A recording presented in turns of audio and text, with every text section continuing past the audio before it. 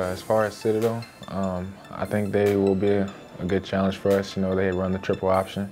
You know, it's different. We don't really see that as much. You know, we haven't seen that as much going throughout the season.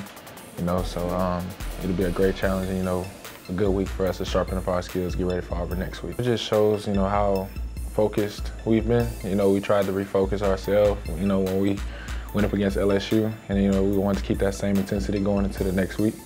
You know, and, you know, we plan on doing that for the rest of the season, as far as, like, staying focused, you know what I mean? So you just got to keep working hard. Breaking down, like, each game, you know, we really just wanted to make each team one-dimensional. And that's, you know, really the motive for, you know, the rest of the season, you know, make the teams quit, make them one-dimensional and force them to pass the ball and, you know, give our DBs the opportunity, you know, cover and, you know, make plays. You know, that was our whole deal. It's really just taking one day at a time. You know, it's just saying, you know, win the day, and we try and win each day that goes by, whether it's practice or recovering, you know, et cetera, you know, but that's how you do it and stay poised. You know, once game time gets here, you know, we'll try and handle our business, but you gotta take it one day at a time.